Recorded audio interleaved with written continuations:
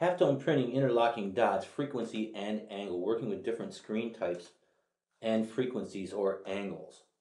Correct halftones for screen printing color blending are critical to halftone printing success, and we'll cover that in this session. I want to start out here just by taking a look at a simple color blend and some halftone screens. And here I've got the original, which is a yellow blending into a red.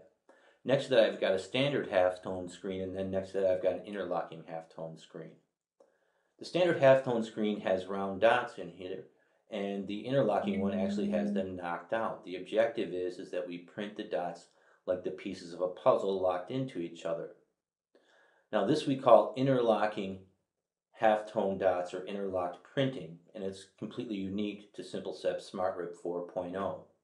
Typical industry standards at this point in time are flamenco, which would be dot on top of dot or same angle printing. In other words, here with my yellow and my orange, I would print a 22 or 22.5 or same angle for my halftone screen, and I'd be printing dot on top of dot. Now, yes, there's opacity with the screen printing ink, and this is just a simulation in CorelDRAW, but as we zoom in here, we can see we're printing dot on top of dot. That's going to result in some color shifting. Also, due to the fact that these dots are on top of each other, you're going to have either white base or substrate color coming through and potentially contaminating the color, shifting it, or causing a reduction in vibrancy. And we can see that here on the screen when we compare it to the interlocking halftones. Rosette is a process of offsetting or rotating your screen angles, typically either 30 or 45 degrees, and those settings would be here also. If I was working with, this is actually coming from the Tiger, if this was red to yellow, and if I set this orange, say at 52, I'd be at a 30-degree offset for a rosette dot next to dot print, typically 30 to 45 degrees. Now, if I'm dealing with blending, typically I'm going to automatically default to interlocking halftones. And I think the reasons for that are pretty obvious when you look here on the screen as to why, when you look at the difference in the vibrancy and you compare that against the original here. Now, of course, these are a little bit more dramatic because this is a computer simulation. Of course, there's opacities in these inks and they blend a little bit more than what you see here. But the fact is you get a much more vibrant and stronger blend coming out of the interlocking halftones. And we can see that down here. If we look at our Tiger print with the interlocked next to the flamenco, we can see much more color vibrance here. And if we zoom in here, we can see dot next to dot with either the white base or the substrate color, causing some contamination due to the dot on top of dot printing.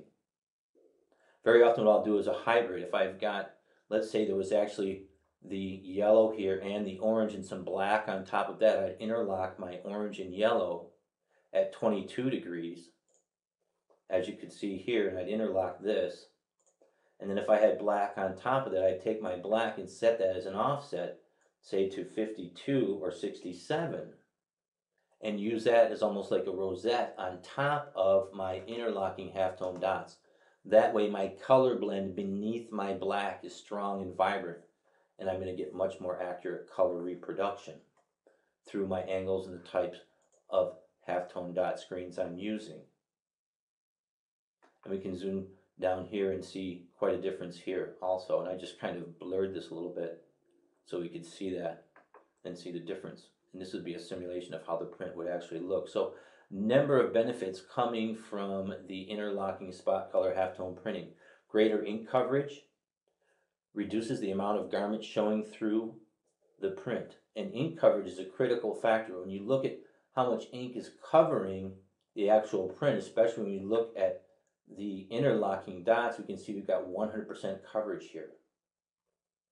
There's no garment or substrate or anything behind that showing through, whereas here we do not have 100% coverage. We've got about 80% coverage here. So we've got a huge difference in ink coverage relating to how we're covering our shirt or our substrate color. Interlocking dot next to dot reduces color shifting. Interlocking dot increases color vibrancy for prints with more pop.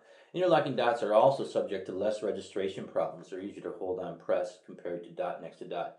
Also, the fact is that the interlocking dots will expand the color gamut as you go out in colors. If you're printing a 6-color job and you're interlocking on, say, 2 color blends with black on top, your color gamut and color reproduction is going to be expanded and greater than working with, say, flamenco or rosette.